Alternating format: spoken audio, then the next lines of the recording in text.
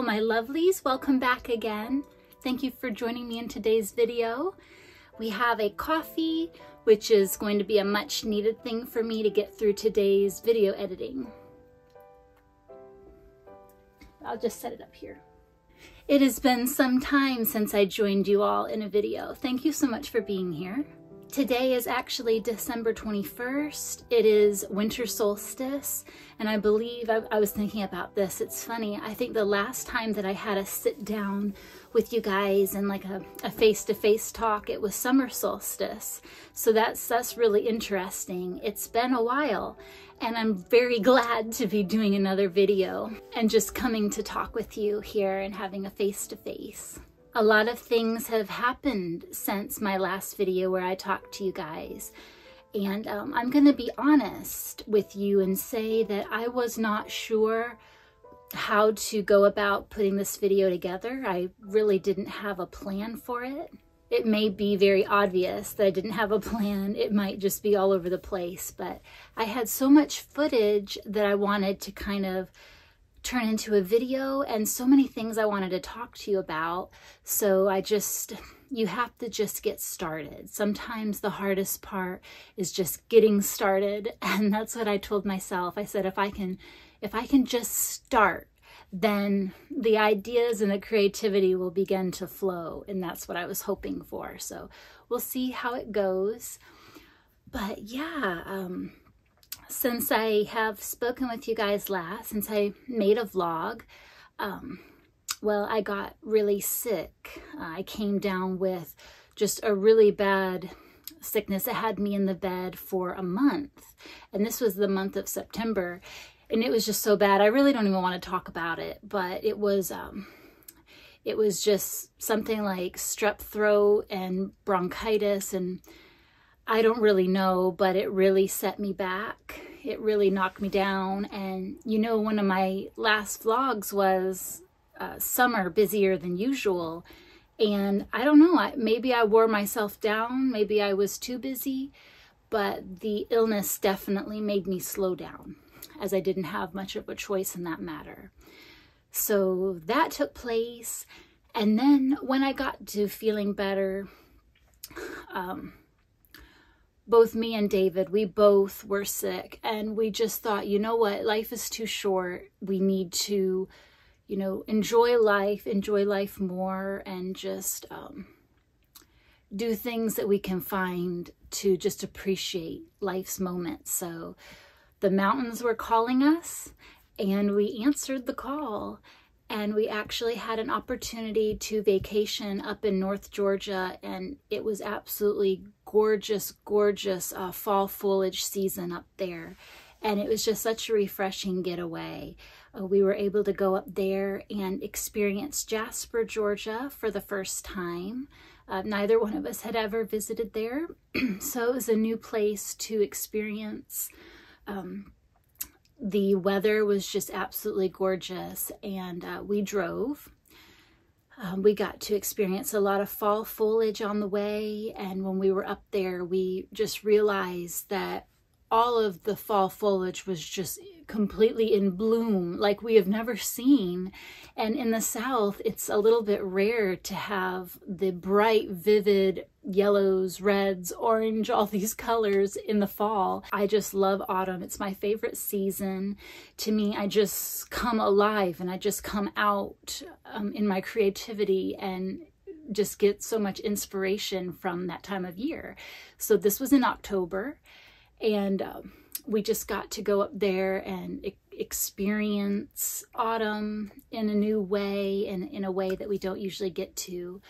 So I will tell you a little bit about our trip, because that is a lot of the footage that I have. So we stayed in Jasper, Georgia, and when we arrived, we thought we'd just explore the little quaint downtown area of Jasper.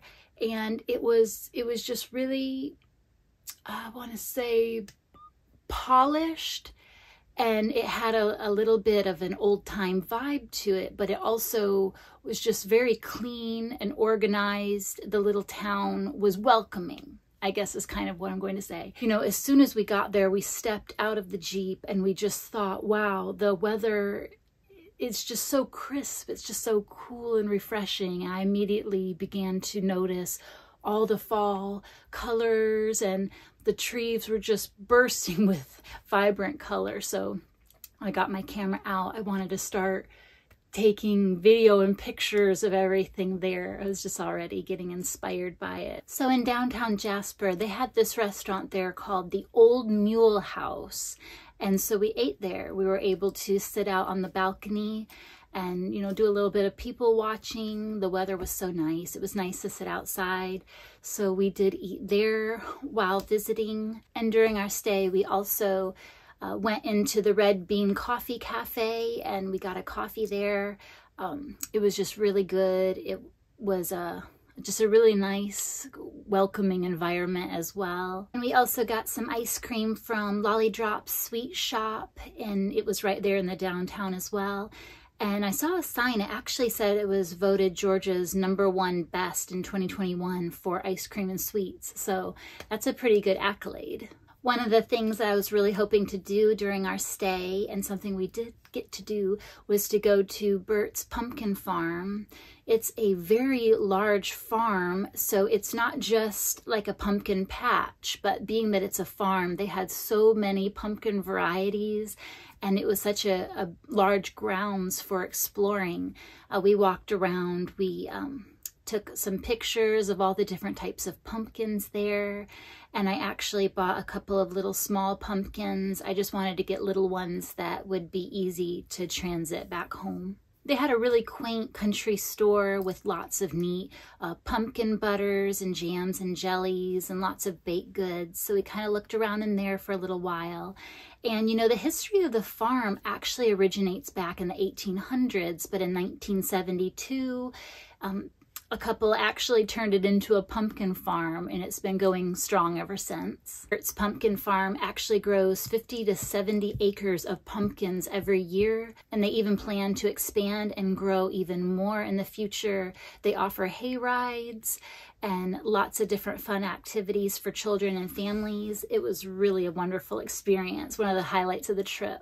When we go on a trip like this, one thing that David and I both really appreciate doing is just kind of going out for the day and exploring, looking for nature trails, scenic byways, rivers and streams, lots of waterfalls, and you can find all of this beauty in the North Georgia mountain area. It's just one of my favorite places to visit. I never tire of going. So the Russell Brasstown Scenic Byway was something that we really hoped that we'd be able to explore, and we did. This is actually a 40.6 mile scenic byway going through national parks and areas that are just almost untouched.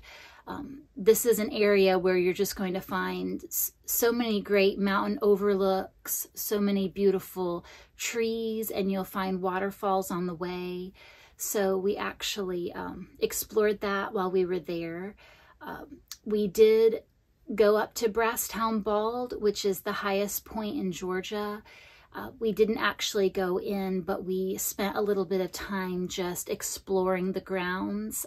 If you just park there in the parking lot, you can get out, you can walk around, you can kind of sightsee a little bit. There's some mountain overlooks there as well. I just couldn't stop taking video of our drive because it was just so breathtaking to me. We'd be driving on these winding roads and the leaves would be cascading down and, you know, just falling from the trees, and it was just so magical, and so much of the landscape just looked kind of like a fantasy land in a way. And then in addition to, you know, just driving around, David and I also really enjoy visiting different state parks. And it's kind of one of our goals to visit all of the state parks in Georgia, the state in which we live, and we've visited quite a few. We revisited Vogel State Park again, Vogel. It's one of our favorite locations, and we just kind of walked around. They have wonderful walking trails there. The weather felt really good, and they have a waterfall there as well. So we took the little trek down to the waterfall and spent some time there. We were able to just kind of hang out next to the waterfall. It was really peaceful. The water being beside it, it just did us well. You know, we just soaked up nature and the beauty of it, and just the sounds of the rushing water just soothed and just grounded me. And I know David felt the same. And it was not that very crowded. There wasn't very many people at the time, so that was wonderful. So if you ever have a chance to visit Vogel State Park, I highly recommend it. It's definitely one of my favorites to visit, and I'm really glad that we could go back a second time, and I'll go back again and again if I can. I'm trying to think of what more that we did to tell you about. Oh yes, I almost forgot that we also, David and I also did a little bit of a autumn tour back to Burton Brooks. It's a peach orchard, but they also have a pumpkin patch in the autumn. And I believe that I showed footage from when I went there to get some peaches. I showed that in a vlog before where we actually went for peaches, but this time we went for the pumpkin patch, and it was really cute.